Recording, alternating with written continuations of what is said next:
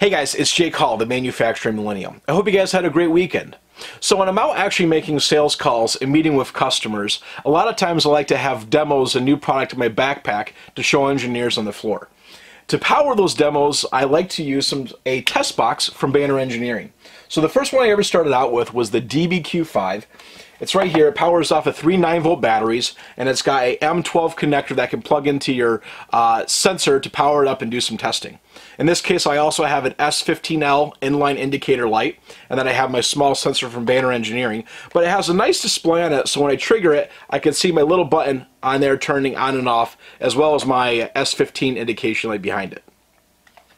After a while, they came out with the DBQEZ, and this is probably my favorite one to carry around and keep in my backpack. It's got the same features as the DBQ5, but I have my M12 power sensor over here to connect to my different sensors. But on this side, I also have my push buttons, where if I wanted to go ahead and trigger my stack light to show off some of the Banner indication lighting, I had that feature too.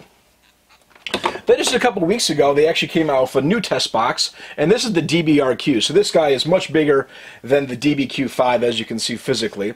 But this is probably one that has the most features on it. And on each side, I have my M12 connectors for both a 5-pin and an 8-pin that cover my lights and also my sensors and actuators. So it's really easy to take a sensor, plug it into this cable right here, and not have to worry about threading.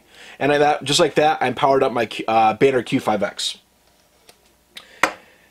This is a really fun product for me to carry around. It's easy for me to give demonstrations, and I thought I would share this guys with you. If you want more information on these test boxes, feel free to reach out to me or Banner Engineering. But until then, I hope you guys have a great day, flatten the curve with me, and I'll see you tomorrow. Thanks!